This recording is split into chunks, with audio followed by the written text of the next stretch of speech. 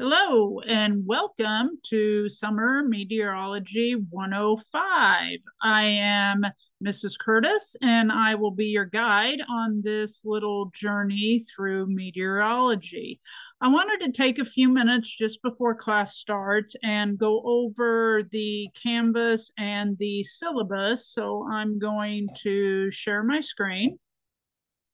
And when the course opens up, you should see the home page, and the home page will have this video, a little welcome video, and the Zoom link in case we need to meet over Zoom, and a little bio about me and a few other pieces of information. The tabs you're going to be concerned with are the syllabus, the announcements, the modules, grades, and course evaluation towards the end of the summer. I'm going to start off with the syllabus. So if you click on Conc Syllabus, maybe it will load. There we go. All right, it should take you to this page and it gives the mission statement of the college. This is an online class and my contact information. The phone number is my cell phone. Feel free to call or text anytime you have questions. And I am not on campus in the summer every day. I am in Dodge probably about once a week, but I live outside of town about a half hour. So I do not go to Dodge City every day, but if we need to meet, we can set up a time. That is not a problem. So in the summer, my office hours are by appointment, and I am more than happy to Zoom or FaceTime or talk to you over the phone as well if you feel that we need a face-to-face meeting.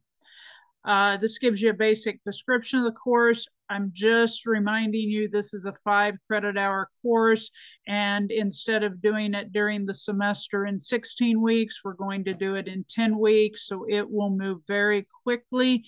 And I'm going to strongly encourage you several times throughout this video to not get behind because it's really difficult to get caught up. This is our KBOR competency outcomes, basic overview of meteorology. And the book we'll be using is the Cengage textbook. It should be free. You should be able to link to it. That is part of our deal with Cengage through the summer. And then what I do is I weight grades. We'll have at least 2 discussion questions every module. They are worth 10% of your grade. Each discussion will be worth 5 points. I've given you a basic discussion rubric and assume that you always have to respond to at least 2 other posts. Tests will be worth 40% of your grade. They will be anywhere from 2 to 10 short answer questions. They are all open book and available. The test questions are posted in a Word document, and I do copy them into just the Canvas page. You need to complete this in either a Google Doc or a Word doc or a PDF file because you will be uploading these through Turnitin to check for plagiarism and use of artificial intelligence. You can either use my word template and answer the questions that way, or you can put them into your own document. That part I'm really not concerned about. Labs and projects will be worth 50% of your grade, and they'll be set up in each module, and the instructions and or rubrics, if necessary, will be attached to each assignment. Anything requiring calculations, you need to show all work to receive credit. If you just put down the correct answer, but do not show any work, I will not give you any credit. The first 6 modules are fairly math intensive, and then it kind of lightens up after that. The short of it is we got to understand some basic nuts and bolts of meteorology before we can start talking about fun things like tornadoes and hurricanes. Grading scale is 90, 80, 70, 60. And course policies, please don't cheat. I will adhere to the academic integrity policy. It's okay to use outside resources other than your textbook, but if you do, you need to cite those sources and do not just copy and paste from those sources. Also, using a chat bot or any other AI to answer questions or write papers, you will receive a 0 for that. The first time it happens, you will just get a 0 on that assignment or that part of the assignment. The next time it happens, I'll give you a 0 on the entire assignment.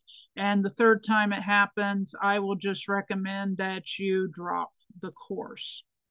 Okay. All assignments are set up and open. Kind of right now, I only have the first 2 modules open. And once we know everybody can access the textbook and everything else, I will go ahead and open up the rest of the course. So you are free to work ahead on discussions, tests, labs, and projects. Discussion posts that are more than a week late will not receive credit. The purpose of a discussion is to have a timely discussion with your classmates. And if you do it a month later, it's really not much of a discussion. Labs and tests that are more than 2 weeks late may not receive any credit at all. The rest are institutional policies.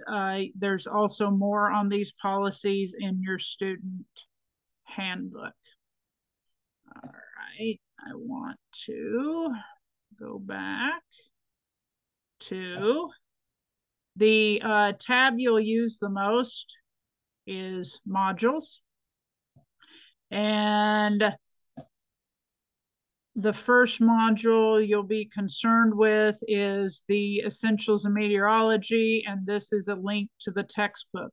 Please make sure you can access the textbook. If you have any trouble with that, please let me know as soon as possible. And then the first week we will do module 1.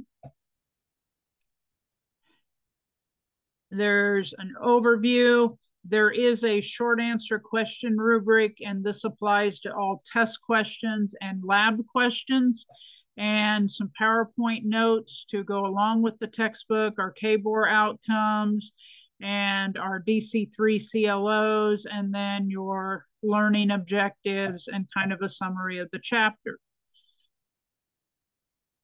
Then your first discussion will be to introduce yourself to your classmates. And then a discussion on module 1 will be the weather and climate. And the second discussion will always be a muddiest point, interesting information.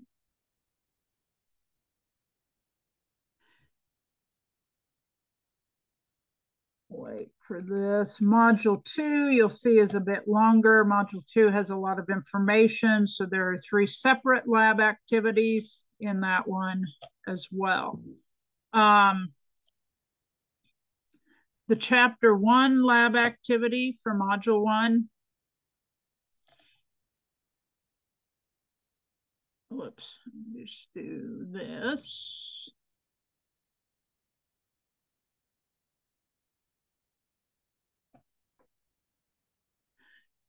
Will be mostly focused on weather and climate, and then the structure of the atmosphere.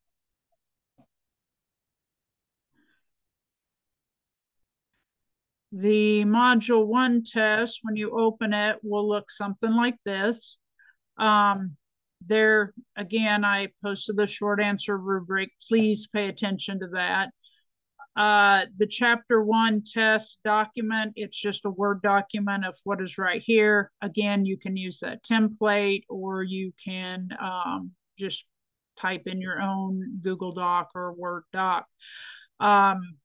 Please, I tried on this first test to kind of give you an idea of how many sentences you should be writing to adequately answer each question.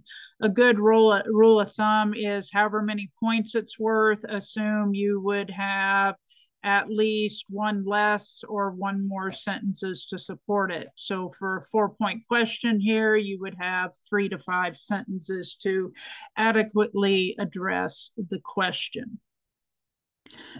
I'm going to go back to the syllabus real quickly. It does not like opening new windows. Okay. On the syllabus, if you go down to the course outline, please note we'll do chapter 1 the first week, kind of get your feet wet. Chapter 2 is pretty labor intensive, so that's all you'll do the second week. But after that, we start covering 2 chapters a week until we get to chapter 9. The reason you're only going to do 1 chapter then is you will be completing your weather journal. And then we'll go back to 2 chapters a week, and then we'll have a final project, research paper, etc. Please note that the initial discussion post is due the Friday before the assignments are due. You can post after that, but your first discussion post needs to be done by that Friday so people have a chance to read and respond to the posts. All right. We'll go back to the home page and quit sharing the screen. Okay, if you have any questions, again, please feel free to reach out to me. Make sure you can access the textbook and everything else. And I am looking forward to a great summer. Bye.